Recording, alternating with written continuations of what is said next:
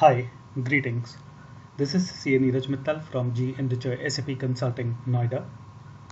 This is the video on assigning digital signature within SAP.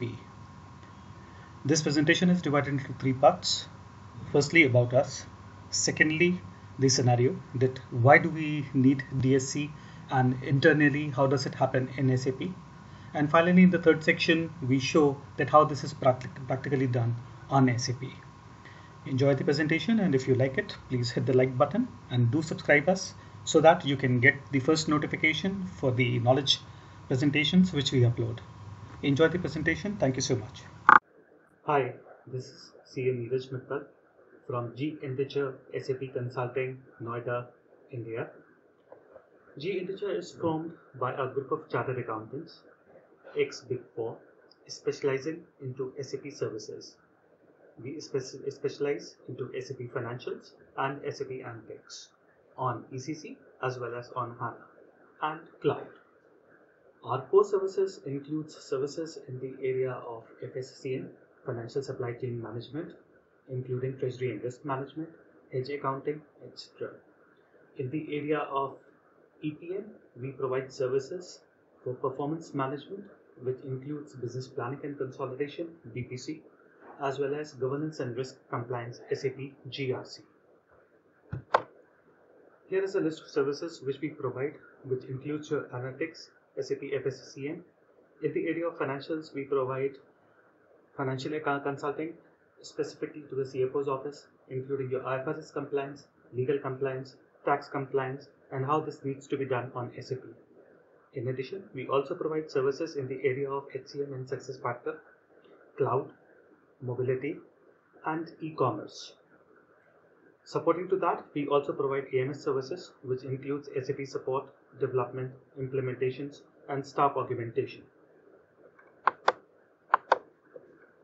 In the area of resourcing and support, we provide staffing and resourcing services on TNM basis as well as on contractual basis for the functional and the technical for SAP ECC, HANA, and other services. These resources are available on site as well as offshore. This is a list of people, those who have formed this G-Inditure. So this is our leadership team with our presence in US, India, and Singapore. You can contact any of the email IDs below, or on general you can contact to inquiry@ginditure.com. Thank you. Hi, now this scenario. Why do we need digital signature and how actually it happens in SAP? In this slide, you can see that the first half is the digitally signed invoice. This is the final outcome which we are trying to achieve when we say assigning digital signature on SAP.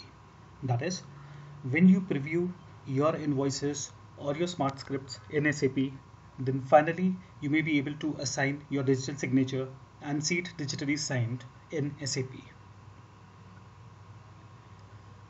On the right hand side, you can see the process, that now how actually we can achieve this outcome. In this process, we have taken the example of invoice generation in SAP SD, starting from the point where an invoice is generated in SAP SD. Once the invoice is generated, then next step is you see the preview of the invoice.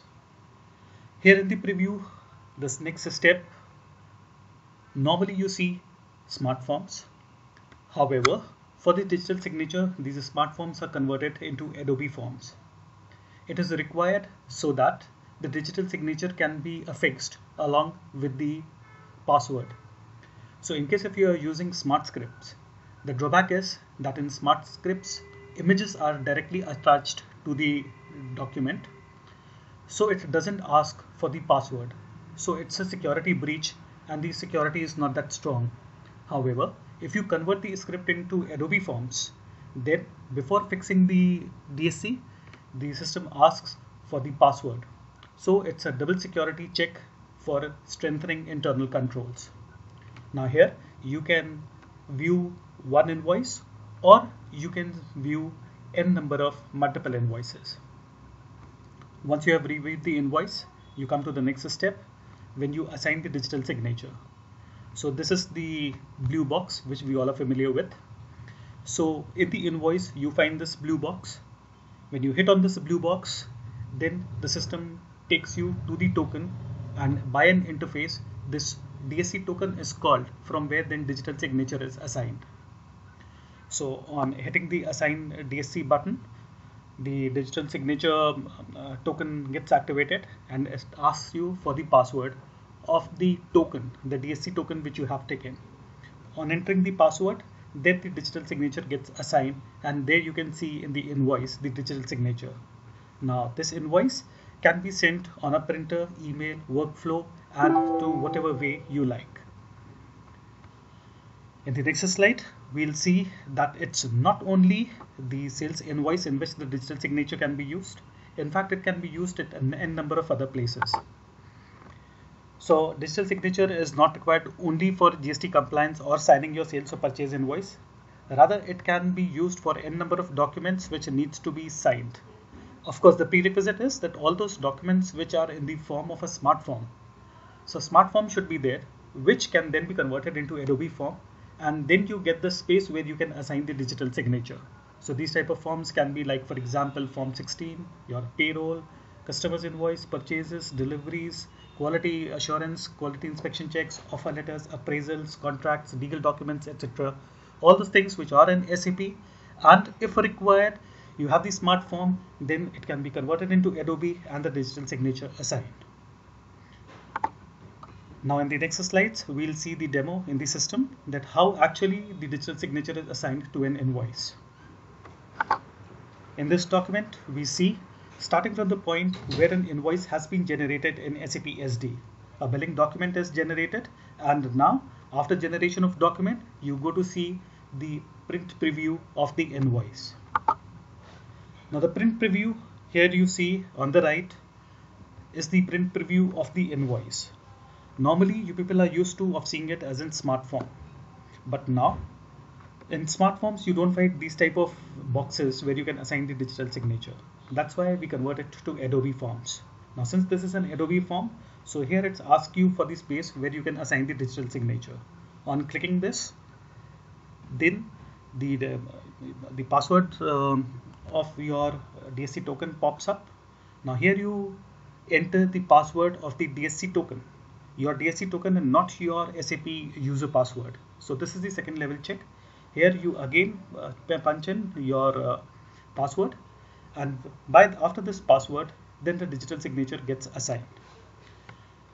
At the top here you can see it's not only about one invoice, but if you want you can perform this transaction on n number of invoices in multiple invoices. So once you have assigned the digital signature, finally,